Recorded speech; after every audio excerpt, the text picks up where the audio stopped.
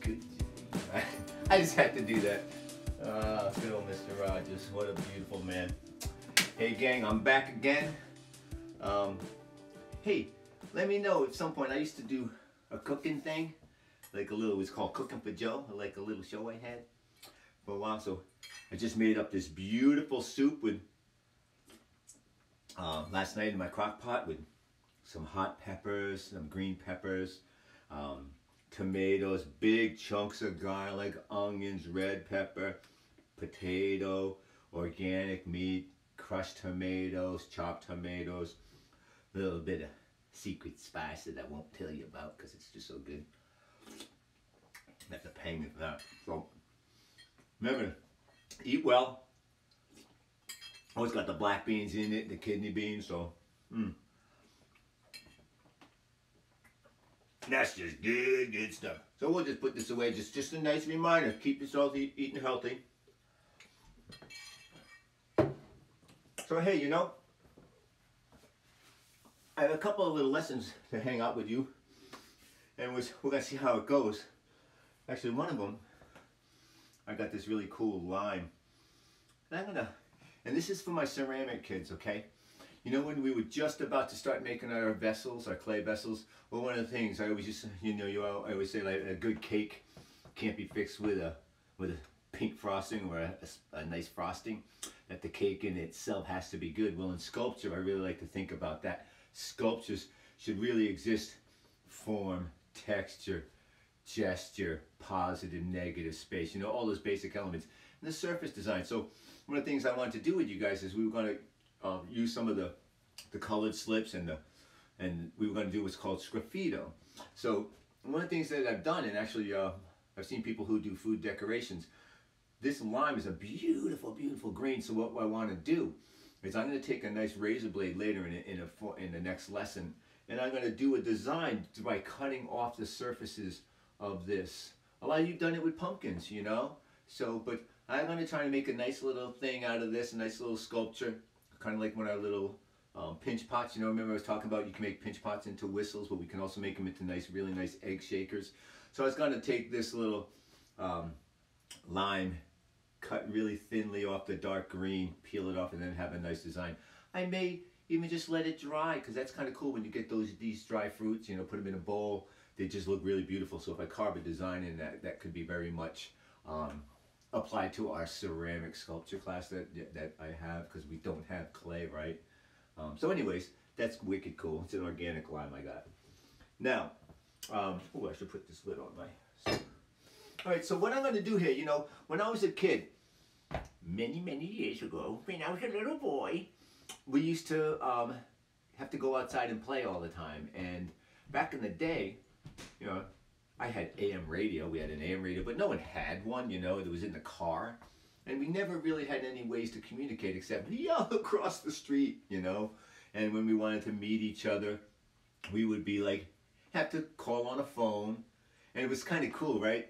In the olden days, there would be a phone, and you had a cord about this long. So when you were sitting on the phone, everybody in the house, your mom, everybody knew what you were talking about.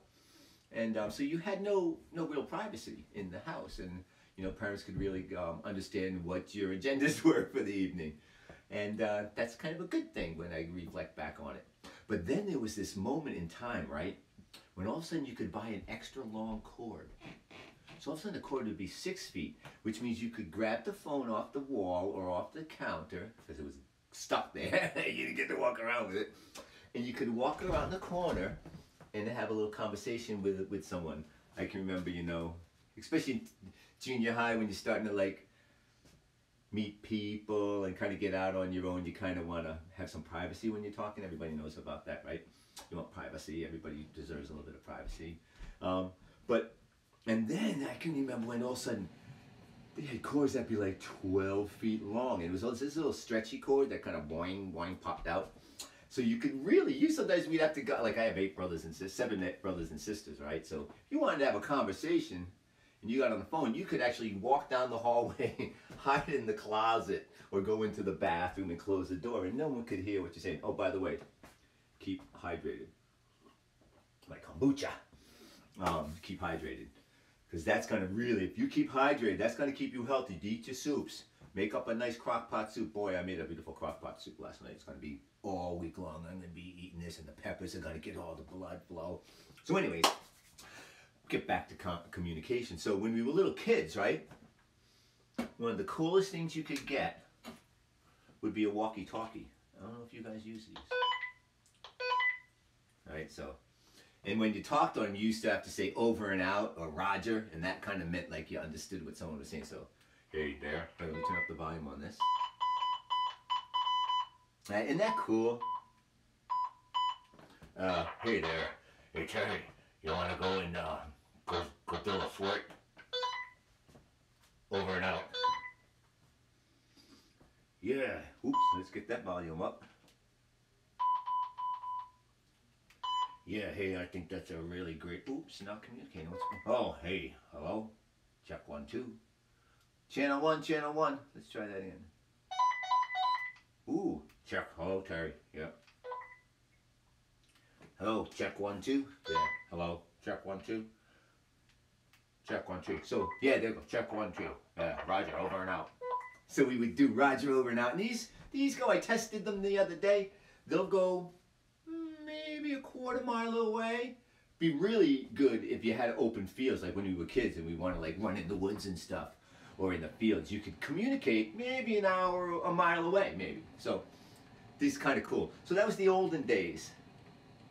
Back when I was a little boy. Back when they called me T-Bird. That was my grandma. And then, if you were wicked cool, like in high school, we used to have the CB radios and the ham radios. You have someone who had a ham radio and big antenna on the roof. I had a good friend of mine in Pawtucket. Pawtucket, those were the days. They had a radio in the house, you know, almost like a scanner type radio. And we would have kids, we would be in our cars and we'd have our CB radios, you know, like the truckers use. So I got this. This is a really good, actually a good thing to have around. This is a scanner radio, so I can listen to the weather, I can listen to the harbor master, emergency, stuff like that. So this is really good if all the technology is temporarily down or whatever.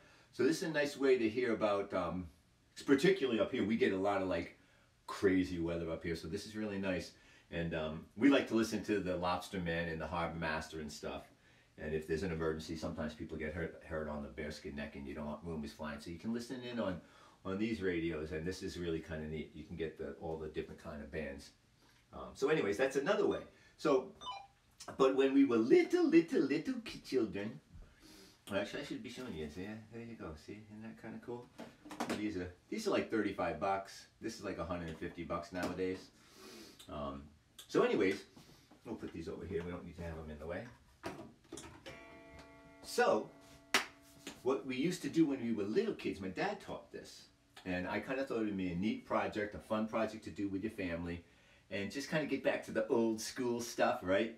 So what I have here, I have some fishing line, okay? Now actually what's so cool about this fishing line is one of our sons, Dylan. Dylan, me boy.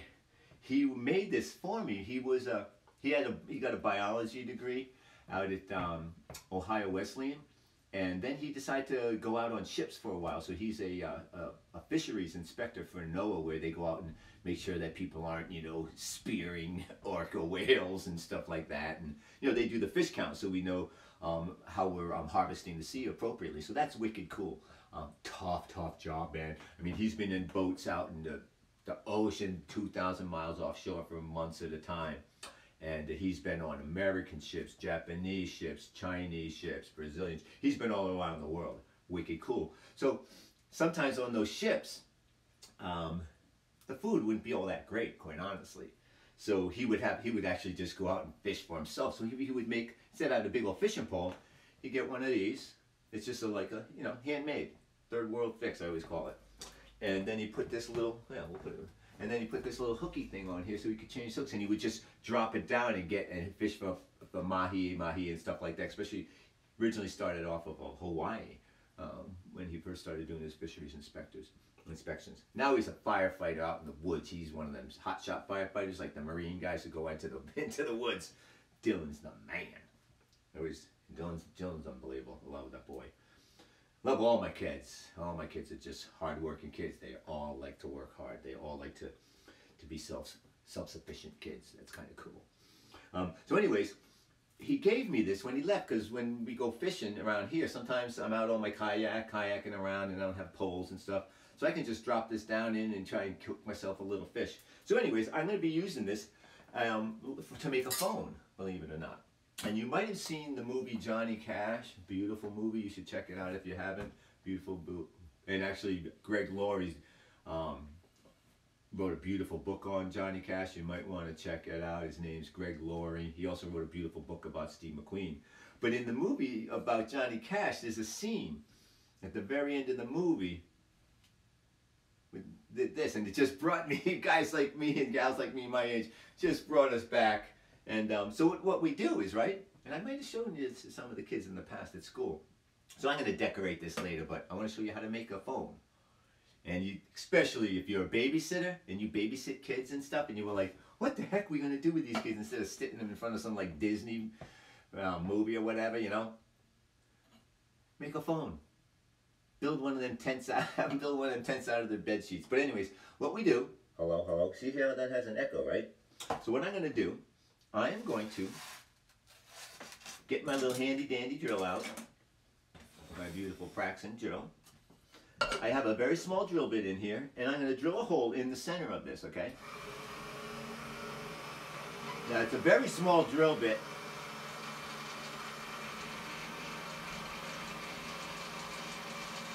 It's such a skinny little drill bit, it doesn't, there we go. That's the way, like I was saying, you never force a tool, right? Oh, you gotta get a bigger one. We have to go nice and mellow. Let it get a little starter hole.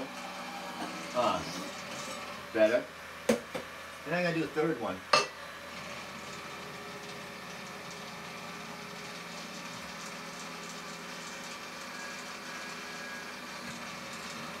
Okay, there we go. Now I actually have some oil for that. You always want to oil up your drills as you use them so you don't get horror. Okay, so now what I got here is like, you know, one of my typical pin tools that I have, you know, and I'm going to make this hole a little bit bigger. I don't want it too much bigger, but I want to be able to fit that. There we go. Lock that down. See? Okay. Do another one. Also, you know, when I do this stuff, I like to kind of keep my hands really close together, because if you slip with a tool and your hands are way out here, your elbows, you can really hurt yourself. So the closer to your core when you're working with tools, the better, particularly if any of you kids get into, like, when you get carving on your little lemons and stuff, and maybe a pumpkin. It's just nice to hold your tools here. Don't carve from here, because if you slip, your tool's going to go like 4 inches, and that could go into your hand. So just like in the movie The Patriot, aim small, miss small, right? Okay, so now there's another little hole in that one. We'll take care of this one while I'm here. Okay, get that in there, nicey nice. Okay, all right, so, right, yeah. Oh, okay, so now I'm going to have to save this little piece of fishing line, because I'm going to hook this up as soon as the weather breaks. I'll be having my kayak back on the rack, and I'll be out there on the boat. All right, so what we do now, you know, because, and just go, hey, you know, this would be a great like extra credit science project, you know. I want to get this long enough. You know how when we speak, it's a vibration, right? All sound comes has a wave, right? So what we do is, as I speak into this, you can hear the little vibration. By tying this knot into this little can, right, what's going to happen is I'm going to do this on both ends.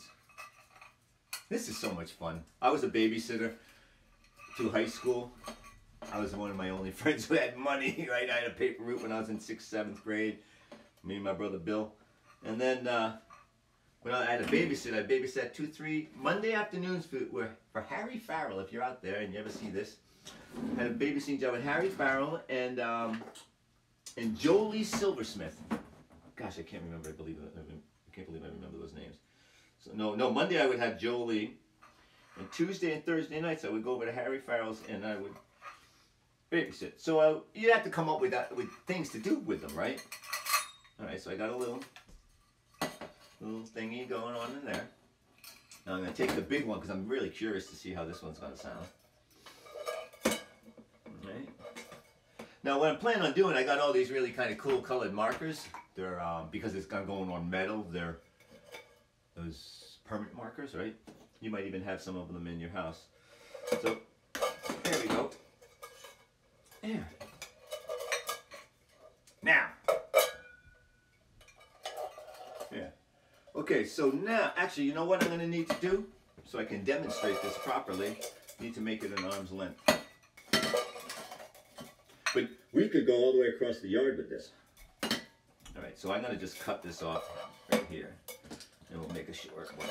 If I had an assistant, I could probably, you know, we used to take this and go all the way across the room. There's a couple of movies out there, you know, kind of like coming of age type movies where kids would live in one house and their neighbor would have another house and the kids would string this between the two rooms. I mean, you could hang out the window and talk to each other, but it's just kind of fun.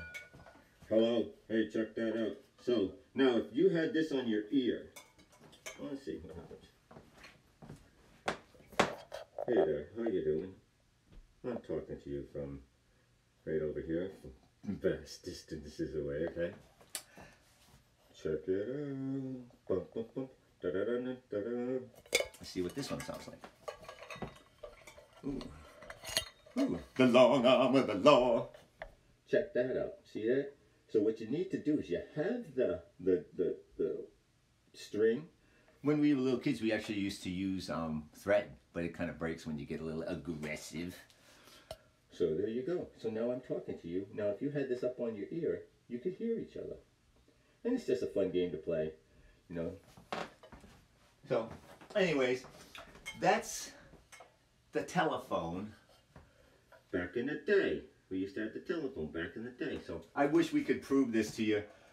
Be able to latch it over there, and I could walk way back here and speak into this, and you could hear it. See, but the thing is, as soon as you let the tension go, the vibration just gets lost in the can. So you have to have a nice taut, and that's why I like fishing string. Nice taut string. Now the vibration's going down the string, and then coming out the other end as a speaker. There you go.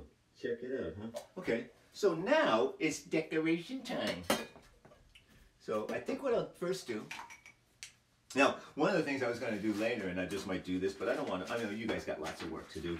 I'm trying to wrap these up. That was the other thing, you could wrap them up in paper and glue it down and then do a cool little design on it. I might just do that later on and then just show you in the after it's done, because I don't want to waste your time. But well, I'm going to make a nice little peace sign or something. I always, you know me, peace, love, dove. Well, let's just draw it right over here. So I made a little surround circle.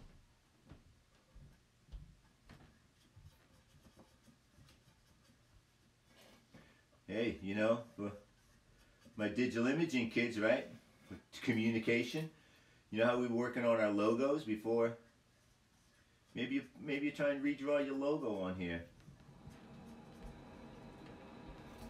Your handle, as we used to call it when we were kids. You'd have a handle for your CB radios and stuff. And the truckers, what's your handle? T-Man. All right, yeah, so check that out, right? It's simple, and I'll spend time later on. Got the peace sign, man. Peace out, bro. All right, so, oh, it's actually a chicken. The chicken. Chicken walk. Check it out, baby. So there you go. That's the phone. All right, so there you go. That's my lesson for the day. I think it's a pretty simple one. I'm going to actually do a really cool little time. I'm going to take some time with this. And, you know, again, I'm always like wicked tribal type stuff. You know, simple line, simple design. I'm not a big drawing artist, you know what I mean? I've always been a craftsman. So just to give me something to do, I mean, passing the time. Again, instead of sitting in front of that boob tube, that's what we used to call it, because you're sitting around looking like a boob. The boob tube. The television. Why not have your own vision? Yeah, Hey, how come it's called programming, television programming? You know? A channel,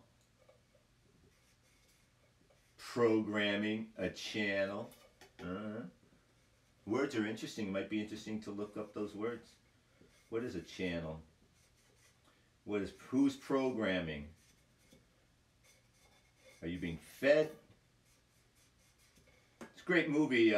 It's actually won an Academy Award called Network News. Real famous with Faye Dunaway. Dunaway. Great actors. Won the Academy Award for the movie and stuff. It's actually about TV programming. And actually, you know that movie, or that commercial for Vonage, when they all open up the windows? I'm not going to take it anymore. That movie, or that commercial, that's from the Network movie. That's what that's from. They took it because everybody was felt like they were being fed information rather than being given real information. So everybody opened up the windows and was like, oh, I'm not going to take it anymore. That was 1971, by the way. Check it out. Let's make a most of this beautiful day. Would you be mine? Could you be mine? Won't you be my neighbor? Alright, gang, I'm just going to head out. Do my little Mr. Rogers thing with the jacket. I need a sweater. Put on my sweater. Alright. Ciao, babies. Back to you. Because I spent a little bit of time decorating, a little bit of time doing my schoolwork. You know, I just have this simple camera. I got out my indelible markers. I just wanted to share this with you. It's kind of like a little lion face. Lion of Judah. So that would make it a little bit more fun. Now I use the permanent markers so that way it won't rub off on my hands. You know, if you use regular old watercolor markers, they'll beat up on the metal. So now I have a little bit, you know, simple decoration. I liked actually the little glowing silvery quality to it. So I just thought I'd share that as a finished result. And go talk to somebody on the phone.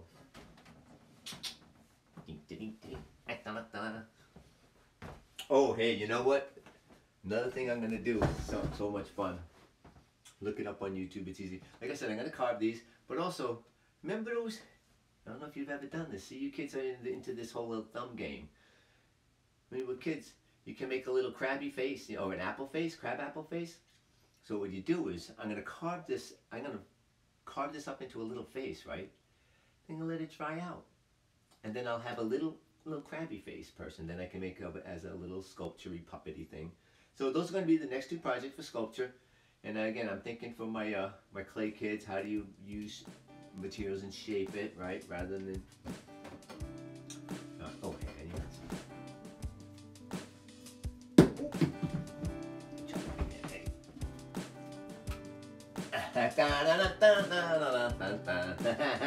hey, okay.